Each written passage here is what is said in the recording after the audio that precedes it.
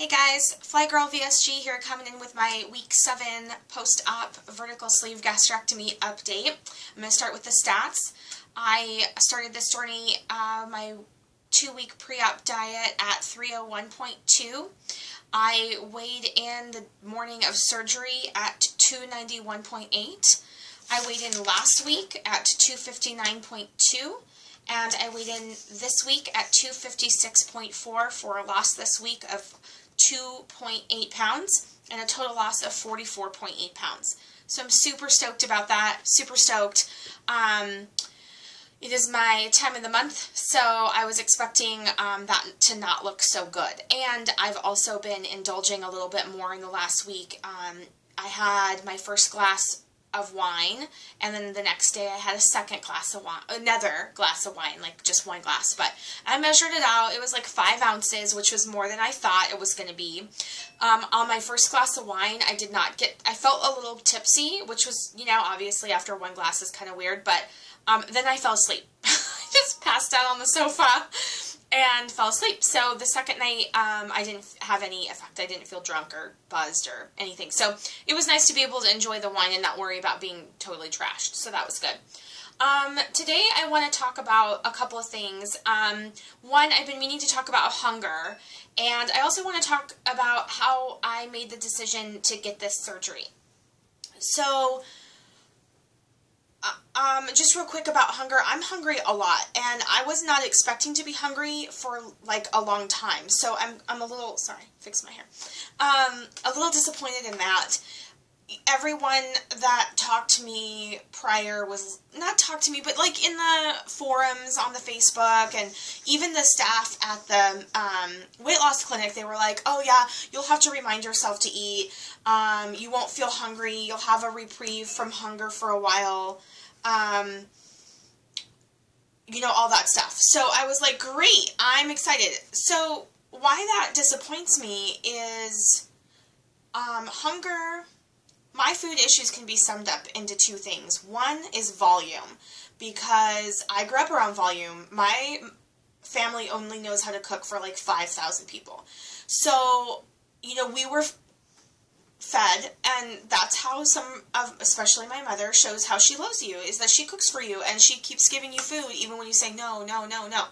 So, on the other hand, though, I think I'd mentioned this previously, I was put on a very restrictive diet when I was 11, about 600 calories to lose weight, even though I wasn't, I mean, I was bigger than the other girls, but I wasn't fat by any means. And at least now looking back, you know, I was told differently, so I believe differently. But, so hunger causes me to panic. And when I get too hungry, I think this is true for a lot of people. When you get too hungry, you'll eat whatever. But when I get too hungry, it triggers something deeper in me that really makes me want to eat whatever. It really makes me want to eat any junk I can get my hands on. Those are the times that I end up going to Carl's Jr., or I end up getting 4 sushi rolls and eat them to myself, or whatever. I go to get wings and I get 18 wings instead of 6 or 9 wings, you know? So hunger freaks me out on an emotional little person inside issue. So I'm a little about feeling hungry. I really thought that I would have some months where I wouldn't have that.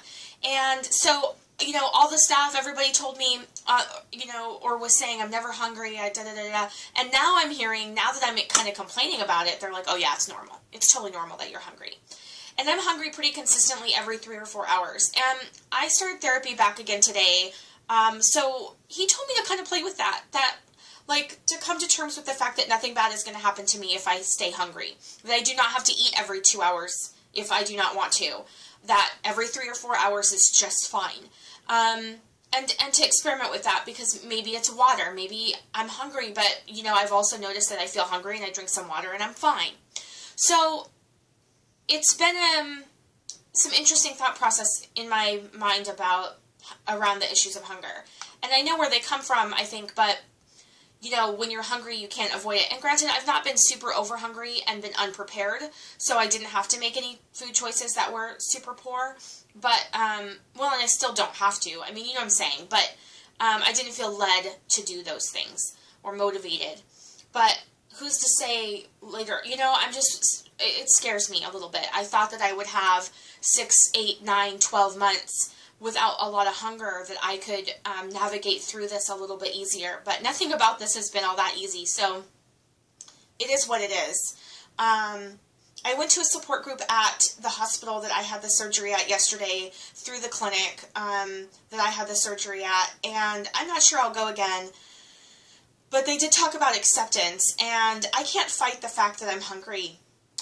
So I just have to accept it and listen to my body and make the choices that are going to get me the most successful results, that aren't depriving. I mean, I can still have wine and popcorn and chocolate, and I don't have to have fast food. I can incorporate those things in my diet with moderation, which leads me to another thing I'm going to talk about, which is being grateful for the restriction. So I'm going to come back to that in a minute. So the second thing I wanted to talk about was my decision to get the surgery. Like, what led me to this point? What happened in my mind that I thought I had to have surgery? And I'm so grateful that, you know, in hearing other people's stories, people sometimes respond to other people saying that they've had weight loss surgery with, oh, you took the easy way out, or a lot of disapproval. And I'm so lucky that I've not had anybody. I've had people express concern, but I've not had anybody say, be judgy about it at all. I've had a lot of acceptance around this, and I've been grateful for that. I forgot what I was going to say. Oh, but and also nothing about this has been easy. Nothing. So, I mean, this is just as hard as any other, without dieting. I mean, I'm not dieting, obviously, really. I'm just eating, what I can eat, and I'm eating clean, but, it's been weird. This whole thing's been weird, and it's definitely been hard. So hearing, you know, other people have that reaction to other people's stories is just sad, and I'm so blessed. So I just want to say that right now, that for my friends and family that are watching this, thank you so much for being you, and I love you so, so much. And to my YouTube and Facebook friends that are on here and are following my story, your support is immeasurable as well. So thank you so much. So in terms of how I got to the decision to have this surgery, and I'll try to cover this quickly, I can't say that I actually ever did. I'm probably an outlier, because everybody I know that I've talked to, either on Facebook or at support groups or friends who have undergone surgery, they've been sure. And I can say that in no time during my pre-op, up until the moment I got to the hospital, even then, I have never been sure that this was the right decision for me. I can honestly say that up until the time I walked into that hospital, I was wondering when I was going to call my bluff.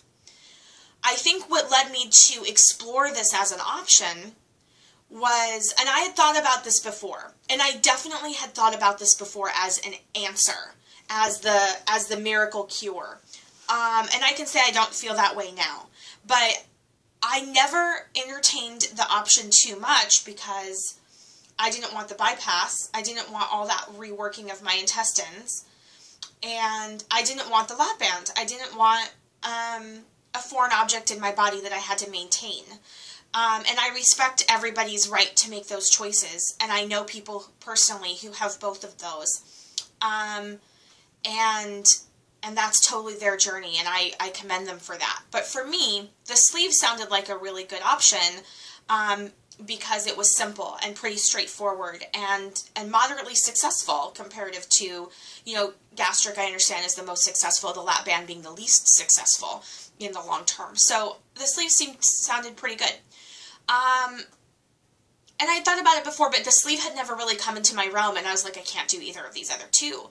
So when I finally heard about the sleeve, which was literally just a few months ago, that's when I started to really consider this. And also, I called my insurance company, and several years ago when I was thinking about it, my insurance didn't cover it. This time they did.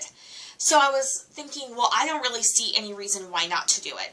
I am a paleo eater. I am lean and green. I am high. I don't believe in low-fat food. I have very, very strong opinions on the type of food a person should be eating, or I should be eating. I am a whole food proponent. I try to limit my processed food intake. I do love eating out, but even then, you know, I try really hard to make smart decisions. And I think, you know, it's volume for me more than it is food quality. So, but I have tried everything. I've done HCG, Weight Watchers, Jenny Craig, OptiFast. Oh my God, I tried OptiFast last year. What a nightmare. And I had really a hard time, a lot of dissonance in my head about all the high fructose corn syrup and hydrogenated bullshit in those shakes. And I don't put that stuff in my body on a day-to-day basis. So it was really hard for me to do that, and it didn't last very long. So I can't say that there was one definitive answer, one definitive moment, like a lot of people. I think circumstances just came together, and I followed the path, kind of out of curiosity.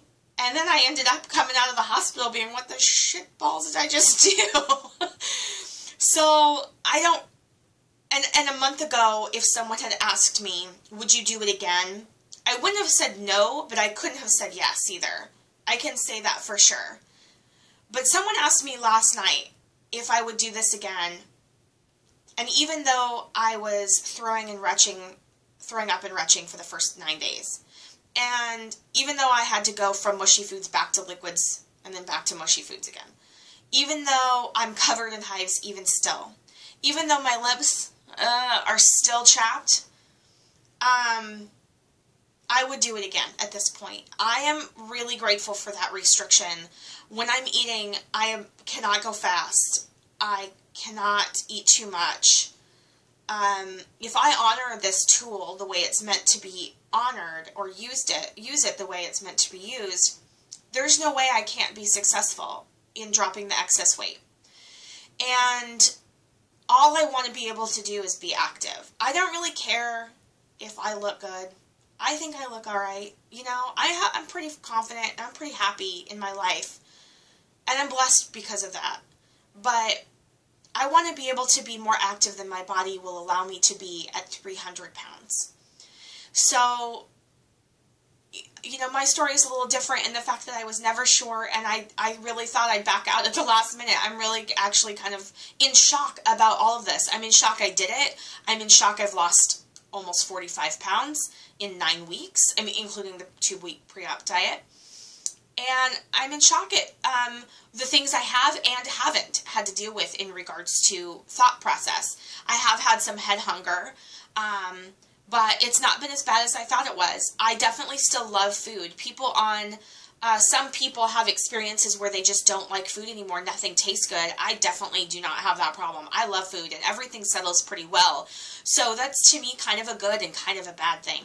But it is what it is, and I'm going to accept it. And that's, I think I said this already in the support group I went to last night. We talked a lot about acceptance, and I think that's a really good rule of thumb. There's nothing I can do to change the fact that I feel good when I eat food. There's nothing I can do to change the fact that food tastes good. There's nothing I can do about the fact that I feel hungry. There's nothing I can do about any of that.